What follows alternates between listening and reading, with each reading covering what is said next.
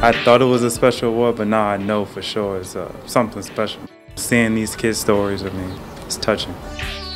This is what it's supposed to be. It's about our youth. It's about our community. And with a community program like this, with Ed Block bringing, guys together and to be a part of the Baltimore community, it's an absolutely beautiful thing, and I'm glad that we're here.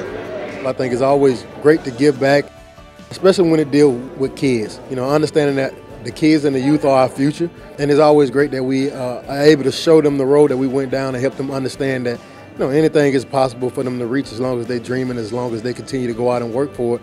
They can go out and they can make it happen. I think it's important for these kids to see positive role models, to know that we've come from similar situations and we've done something greater as far as turned our dreams into a reality. I thought about the times where I was their age and how I saw guys in NBA, NFL come and play with us.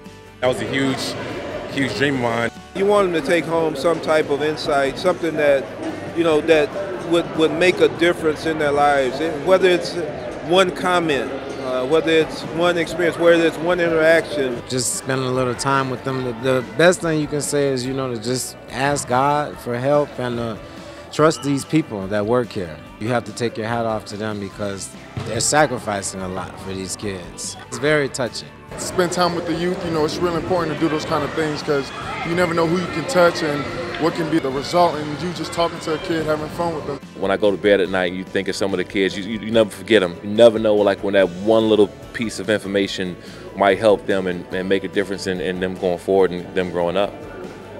At one point, I was them. We were them. I feel like if anybody have an opportunity and they chase that opportunity, they can make success happen. It's always great to show kids that and help them understand that.